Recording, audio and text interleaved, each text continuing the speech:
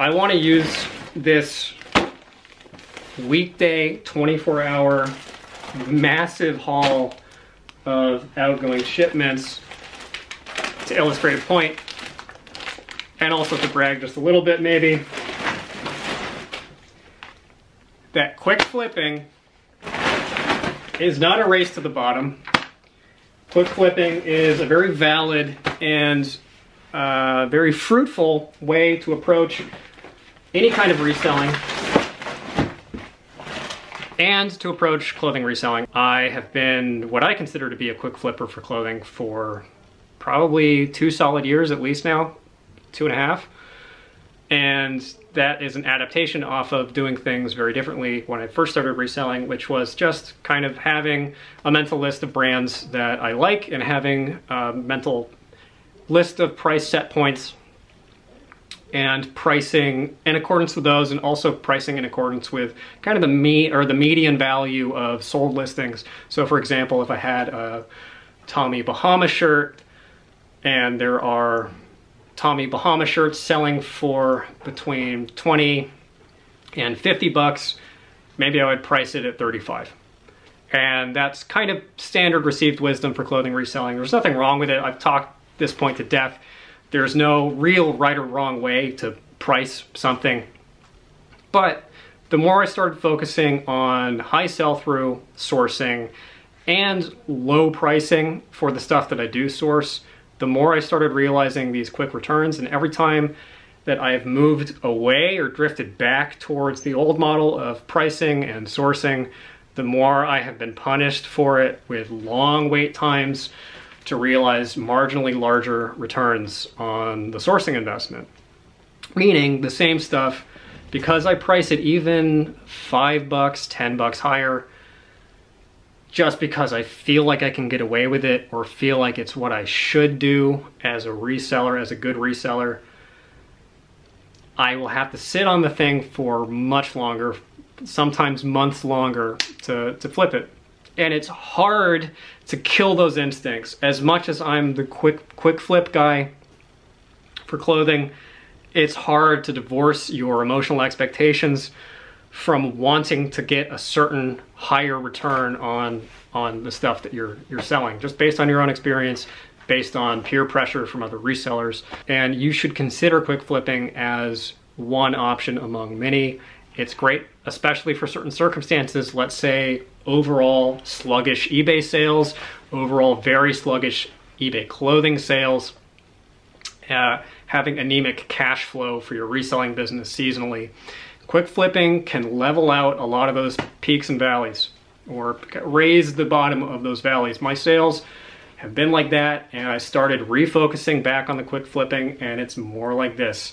It's a much smoother ride. A lot of the stuff that I've been listing has been selling within 24, 48, 72 hours. Some of it's been selling in a week. Some of it's gonna sit around for a while, admittedly. This is not an exact science, and there's no way to force sales to happen on your own timeline. It just doesn't happen. But you open yourself up to more consistent sales, and the whole process becomes more fun. That's one of the reasons I like quick flipping, because I know that I can go out, be hyper selective about what I source. I don't have to have a level of anxiety of knowing that I don't know for sure that I'm gonna actually get a return on this.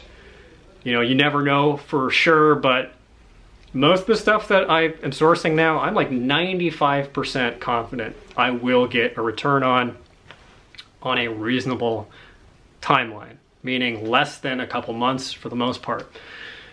And it's just fun.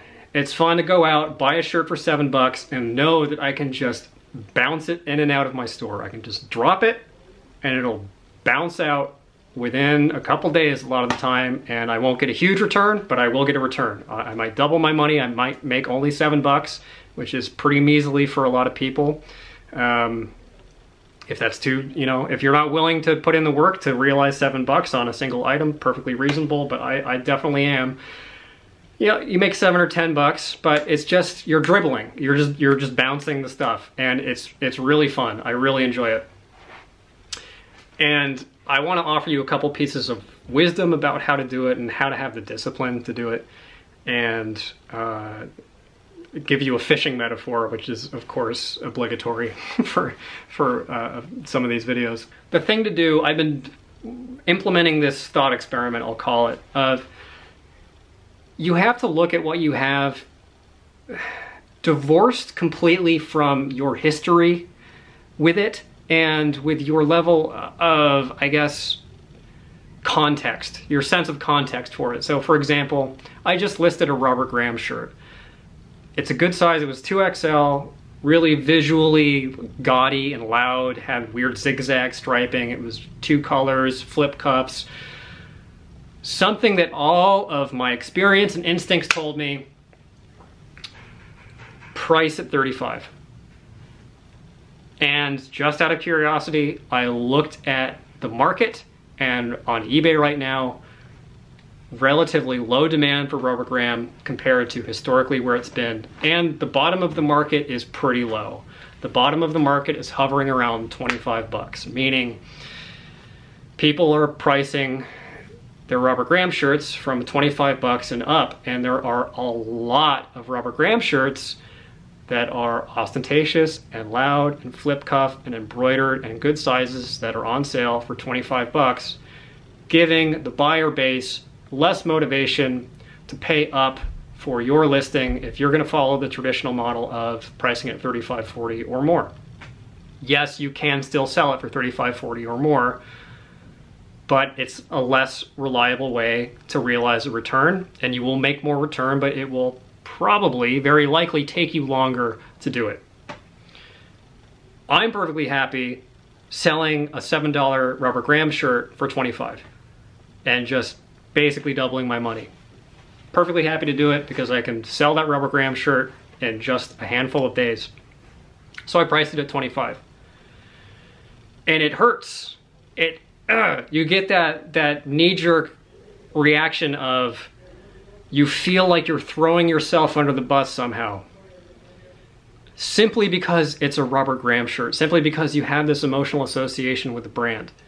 And with your history, you're attached to this history that you have with Robert Graham. You can't step in the same river twice. And that's not the fishing metaphor. But if that was a Duluth Trading Co. shirt, I would not have had any kind of like emotional hurdle to overcome to sell it. If it was a North Face shirt, I wouldn't have to do this spiritual battle to force myself to price it at $25. And I think that's where people get stuck. When I am looking at a shirt, a good thing that I've started doing is just shear it of all of its aesthetic properties and its brand and every association that you have with it, and just imagine it's like this gray cube. It's this pure commodity. It's like it's just a widget. It's just this doodad. And then price it. And research all the relevant keywords for the doodad. And then sell the doodad at a price that is going to be a bargain for people, which is what people are really looking for when they're shopping on eBay for the most part. It's really easy to lose the context that you're an eBay seller. I'm assuming that you're selling on eBay. Same goes for Poshmark. Same goes for any online platform where private sellers sell used clothing or used goods in general. The reason the buyers are on these platforms is because they want a bargain for the most part. They want something really rare that they can't get elsewhere, and or they want something that they can get elsewhere for significantly cheaper. What constitutes a good deal? You have to keep in mind that none of these brands, none of these items have inherent price. Price is determined on this very complicated rubric of market forces that has nothing to do with any kind of inherent value for the most part of any particular commodity. And price is largely just determined, as we all know, by supply and demand. And it doesn't matter how much history a commodity has, it doesn't matter how much it has sold for in the past, it doesn't matter how much you want it to sell for. All that matters is how much it is selling for. So the Robert Graham shirt, I could price it at $35, $40, but there's a lot that people are buying at $25. And I want to sell mine at $25. I consider that a quick flip. So just imagine the thing as a cube. Just imagine it's just a little piece of dirt. It's just a little ball of tin foil that's been crushed up into a ball, and for some reason people want pieces of tin foil that have been crushed up into balls. And price that way. Think about it that way. And the second you stop this this emotional attachment to the things that you're selling, the easier it will be for you to be effective, especially if you're pursuing something like the quick flip. Another way to make the quick flip thing make sense is to look at it for what it is and what reselling is, which is a form of investing. And I am nowhere close to being a good investor or someone who has like investment literacy, but I know just a little bit, and I know enough to know that even being able to realize a 50% return on investment within a few days is an astonishingly high return as far as investments go. Being able to realize 25% return on an investment, even over the course of a year, is pretty good. And being able to consistently double or triple or quadruple your money that you invest on a very short timeline is almost a singularly unique investment opportunity, which is what we're really doing. You're investing $5, $7, $10 at a time, and you're getting a return of $5, $7, $10 when the stuff sells. If you're doing a quick flip, or more if you're pricing the stuff higher, it's a form of investing. So just look at it like that. And there are, of course, legitimate criticisms of the quick flip model. It's not perfect for everybody. If you're not willing to put in the time to source and list an item and only make between $7 and $15 on it when it comes to clothing, not for you. And there are good reasons to not want to put in that amount of time, maybe. But you have to be able to look at it objectively and say, I'm happy making 100% return on a small investment within 72 hours. That sounds good to me. And once you see that as the win that it is, it becomes much less difficult to justify doing it to yourself, or at least that's the case for me. So there's an experience from my life that I think is really a good illustration of quick flipping, and I'll try to keep this short and relatable for non-fisher people. So a couple of years ago, I was trout fishing up in the Eastern Sierras in California with my dad and a family friend, and we wanted to catch trout to make dinner. We wanted to fish for meat. This is way pre-veganism. I still occasionally would catch and eat fish. And there was a limit of 5 trout at this lake we were fishing, which is North Lake, if anybody's familiar with the area. It's this beautiful alpine lake. It's like 9,000 feet up. Beautiful, clean, crystal clear water. It's full of fish. And fishing was tough. So when water is really clear, a lot of the times the fish can become hard to catch. And the biggest deal is when the fish are heavily pressured, meaning when the fish are fished for by a lot of anglers over the course of their lives, and even within a short span of time, if they're hit with a lot of fishing pressure, they smarten up. They get hard to catch. They become skeptical of lures and bait. They'll visually inspect it really closely, and they're reluctant to bite. And that was true of this lake on that day. There was a lot of fishing pressure. It was the weekend. There were a ton of people fishing, and they just really weren't biting. You could see them. They were kind of swimming freely, a lot of them just kind of making a circuit around the lake, and you could cast a lure out to them and drag it past them. They would just ignore it. And that's a situation that any angler is familiar with. It was frustrating because I, had this expectation of I want to be the breadwinner, or the trout winner, and eat trout. So I walked around the shore, and there was this stretch of rocky shoreline that was really steep, and no one was really fishing there. And I was looking in the water, and I noticed there was this school of trout that were suspended just off the shore in this really concentrated bunch of like 100 trout or something. They were all just collected in this one area. And I knew that if I cast a lure to them, it was just going to spook them. They weren't being aggressive. They were being conservative. They wanted live bait of some kind, or that was what was going to work the best. I happened to have a little jar of salmon eggs, cured salmon eggs with me. So I put on a tiny hook, about that big. I put 1 or 2 salmon eggs on it, no weight, and I just flicked it out on really light line so that it would slowly sink in the water right in front of them. And I knew that those trout would be able to smell the eggs, and their brain would calculate that they would only have to move that far to eat the salmon eggs, and that I would probably be able to catch them, and I did. I caught a stringer of trout probably in 15-20 minutes. I just flicked it out, let it slowly fall, and they would come up slowly, kind of look at it, smell it, and just open their mouths and eat it like that, expending like a calorie to get a small meal. And I would just be able to catch them one after the other, up on the bank, on the stringer. Everybody at the lake watching me with smoke coming out of their ears. And I smugly walked off with this tree branch strung with trout on it, and not 3 minutes later, there was a guy standing right on the same spot casting lure and getting nothing. And I think that this is a perfect metaphor for quick flipping clothing. In this metaphor, let's say that the eBay used clothing market is the lake. It's a big lake, there's buyers all over the place, you can see them swimming around, and there is a handful of buyers that if you were to throw out a big gob of salmon eggs like this, or a big gob of night crawlers on a giant hook, every once in a while you would catch one. One of the hyper-aggressive, uncritical, especially hungry trout. You would be able to catch fish. People were still catching fish, just not that many.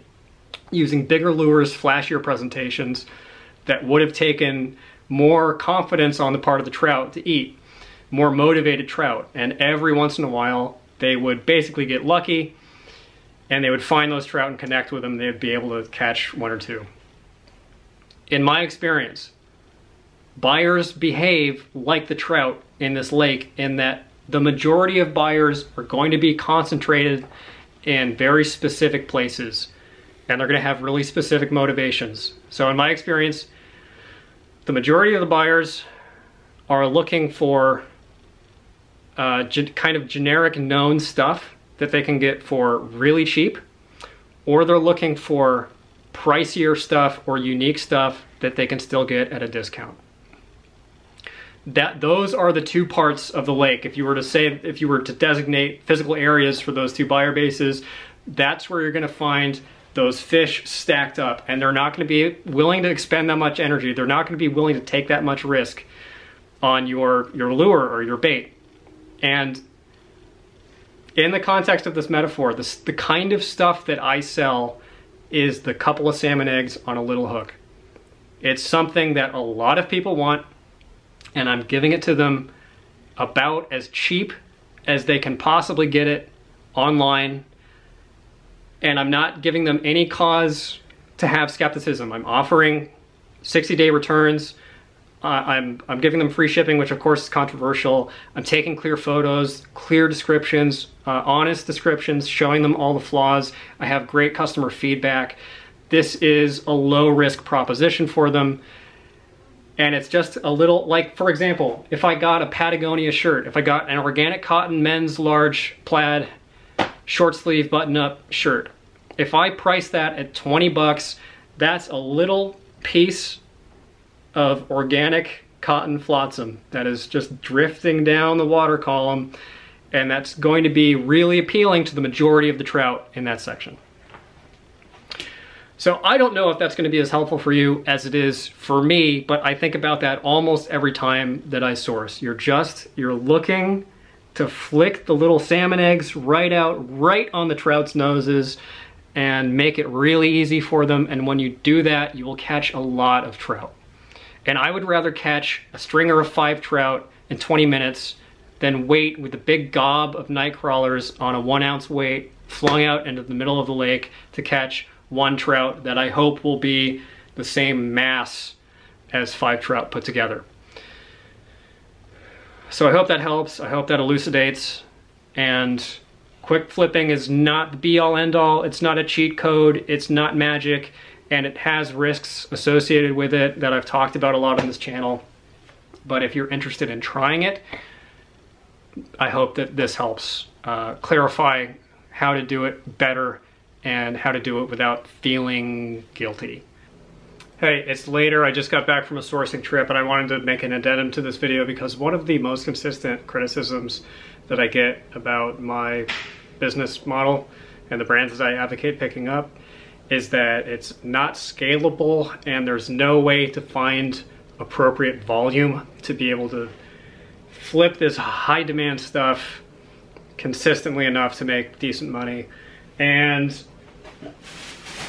I just want to say again that it's not true for me. It depends largely on where you live. I think if you live in a major metropolitan area, you should be able to make this work. Here's addendum number 2. It's the next day around 3 p.m. and just want to illustrate that when you get serious about really focusing on the quick flip, it pays off. It doesn't pay off with margins that you can really brag about on social media. You're not going to be buying any new cars overnight. But my God, I mean, it's not always like this, but man, it works. Give it a shot.